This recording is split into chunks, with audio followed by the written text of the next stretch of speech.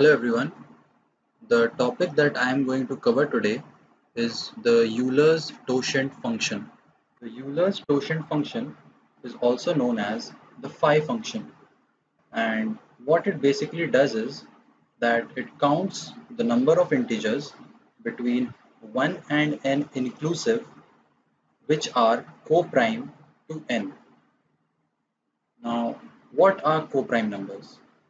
Two numbers are co-prime if their greatest common divisor is 1. Let us look at some trivial cases. So, for n equal to 1, phi of 1 equal to 1. How?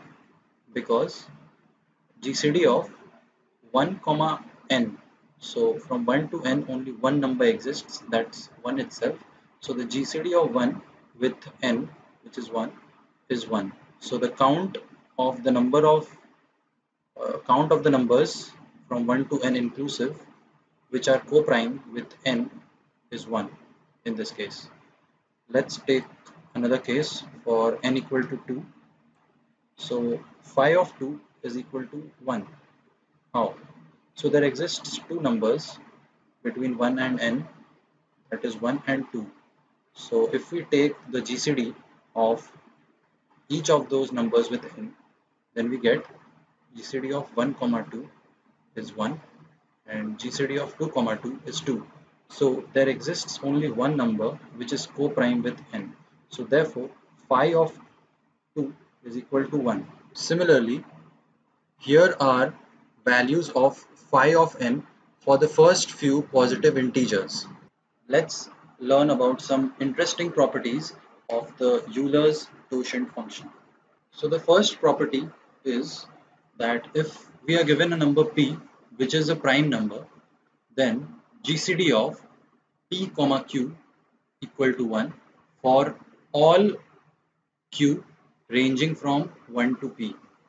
Therefore, we get the Euler's Totient function phi of p equal to p minus 1. The proof of this statement is pretty straightforward. All the numbers from 1 to p minus 1 will be co-prime with p because p itself is a prime number and it only has two factors, 1 and the number itself, which is p. So it will only not be co-prime with itself and be co-prime with all other numbers. Therefore, the GCD of all numbers from 1 to p minus 1 will be co-prime with p. Therefore, the count is p minus 1, which is the exactly what the Euler's Totient function is about. So phi of p equal to p minus 1. That's the first property. Now let's move on to the second property.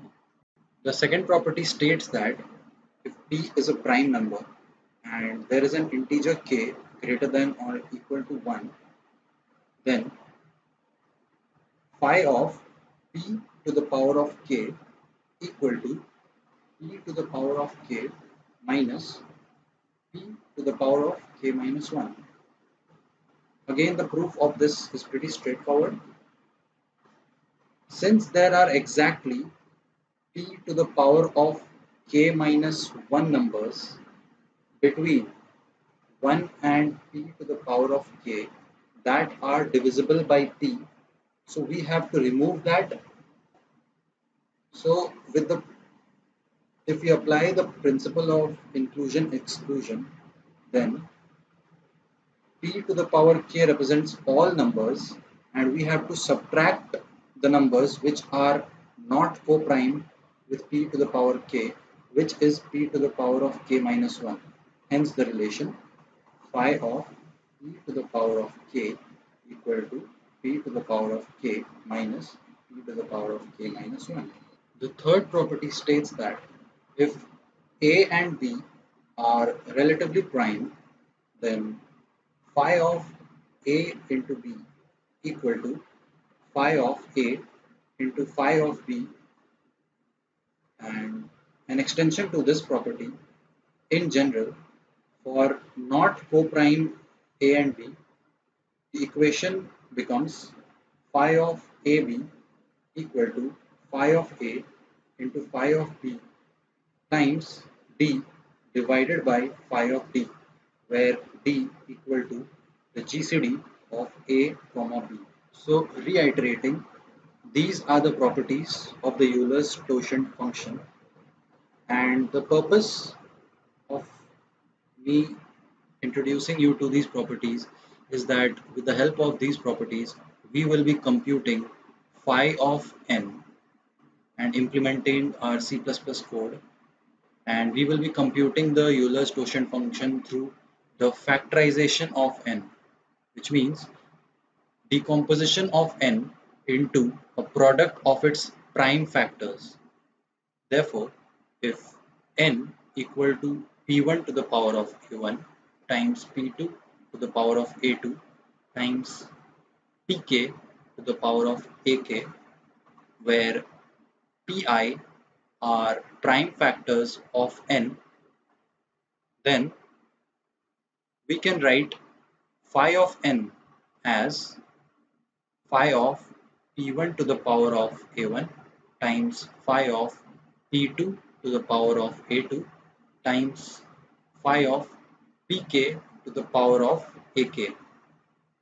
Now this follows directly from the third property which we discussed, and we can substitute all the pi to the power of ai using the second property. So then our equation will become p1 to the power of a1 minus p1 to the power of a1 minus 1 times p2 to the power of a2 minus p2 to the power of a2 minus 1, and on simplification we get the final equation as phi of n equal to n times 1 minus 1 by p1 times 1 minus 1 by p2 times 1 minus 1 by pk. So let's start coding the Euler's quotient function, uh, the function which will compute the value of phi. I'll name it as phi, and it takes an argument which is an integer n, and it will give the count of the number of integers between 1 and n inclusive which are co-prime with n, which is exactly the Euler's quotient function. So let me just store the result in the variable and initialize it with n. Okay. Now I'll run a loop from I equal to 2 till square root of n. Okay.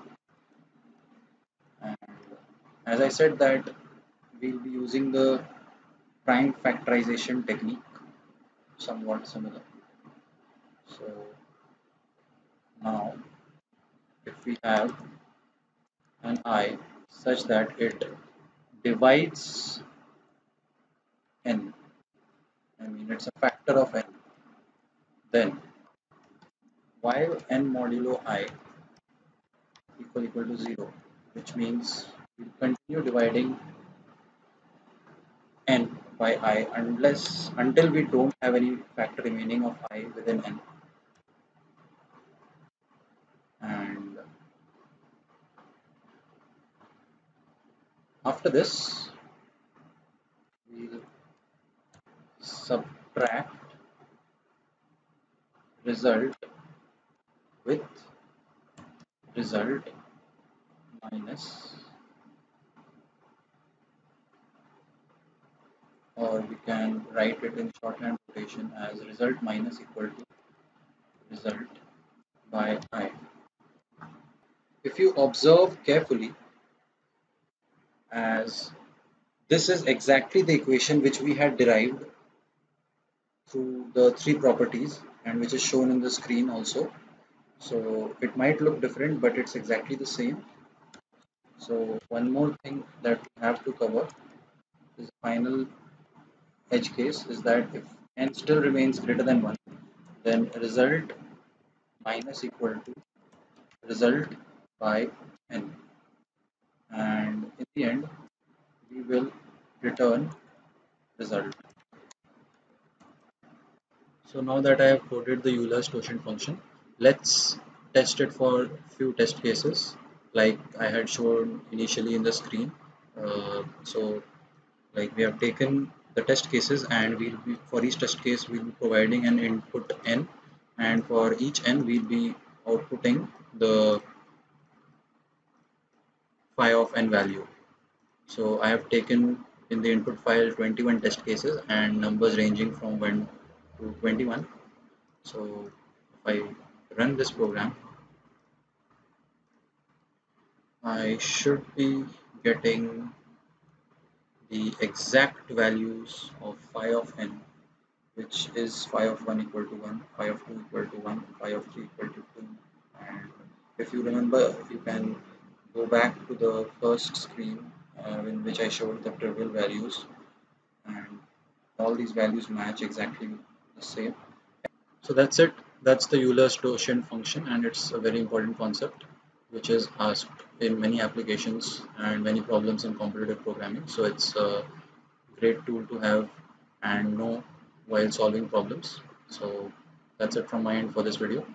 Thanks for watching, and stay tuned for the upcoming video tutorials. Thank you.